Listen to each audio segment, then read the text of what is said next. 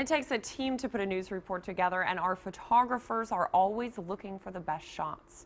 Channel 5 photojournalist Juan Anzaldua shows us his creative side in tonight's photographer's perspective. For today's photographer's perspective, I'm going to talk about shooting creative video. Whether you're in the middle of a field, in the middle of the road, in a city or a ranch, border towns or downtowns, shooting creative video is shooting video that looks different from any other news story out there. And also the imagery needs to work well with the story. The idea is to be informative and creative at the same time, but it also depends on the intention and what you're trying to say with your images.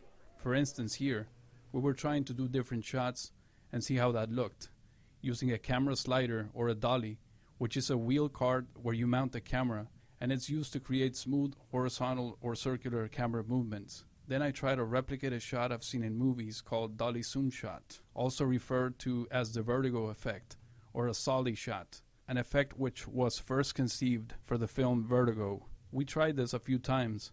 It's a technique where the camera is dollied either forward or backward, while the zoom on the lens is pulled in the opposite direction. It's a cinematic technique in which the camera moves closer or further from the subject, while adjusting the zoom angle to keep the subject in the same size in the frame. The effect is that the subject appears stationary while the background size changes. This is called perspective distortion.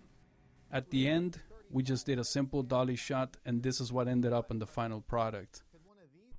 A combination of factors: camera placement, angles, focal length, steady shot or movement.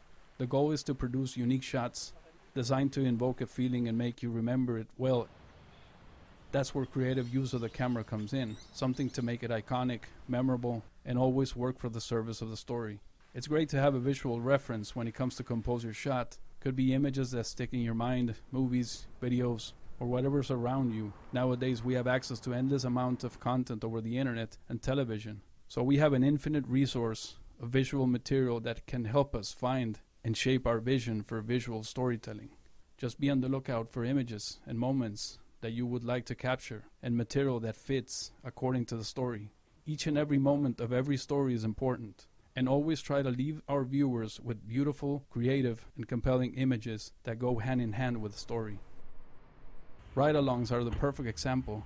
In my case, I try to put the camera on every position available, just like in the movies or TV shows. We transport our viewers to the exact location and show them exactly how it is to be in the police unit. Every single moment, every angle, and point of view is important, so the viewer could be completely immersed and invested in the story. For my photographer's perspective, I'm Juan Anzaldua, Channel 5 News, Sunday at 10:30.